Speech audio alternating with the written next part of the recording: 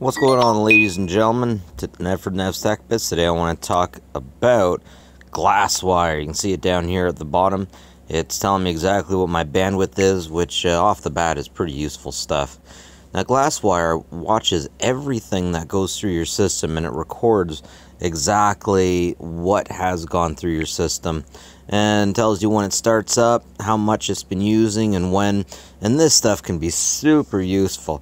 About in the middle here, you can see I downloaded 13 gigs. I uploaded 2.4 gigs. I upload a lot of videos, and you can see that I haven't uploaded any on the mobile because mobile is expensive, especially if you're on Canada, and that is a great reason to use one of these. I've only had this one activated for about 7 days, but I wanted to show it to you guys. Definitely very useful. Anyways, we can scroll down and see exactly what I've been doing. YouTube uploads, Google Play Store downloads, Open Signal. I am surprised that that took up so much room, especially since I spend way more time on Transformers Earth Wars. Open Signal. That's interesting.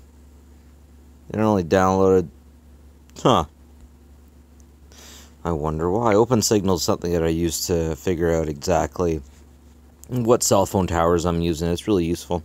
Skype, Filmora Go. I love Filmora Go. Now this is interesting. Sheet, stock, slides. I don't use any of these things.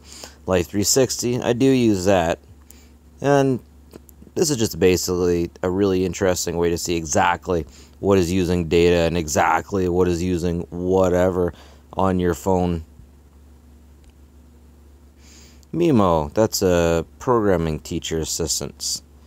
I need to get into that one a little bit more.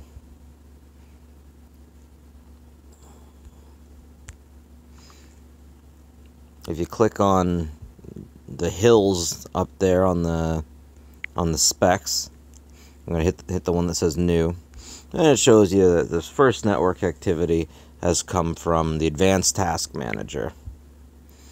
Let's move this to 30 days. And 46 when I first started using it, January 12th. You can see every time that something new has decided to connect to the network.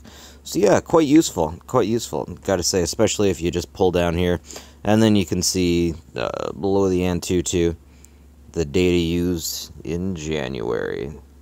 4 gigs on Wi-Fi. Man, it doesn't take much, does it? Anyways, definitely check out this app. It is very cool. It's good for getting information on everything that's been on your network. You can get it on the PC too.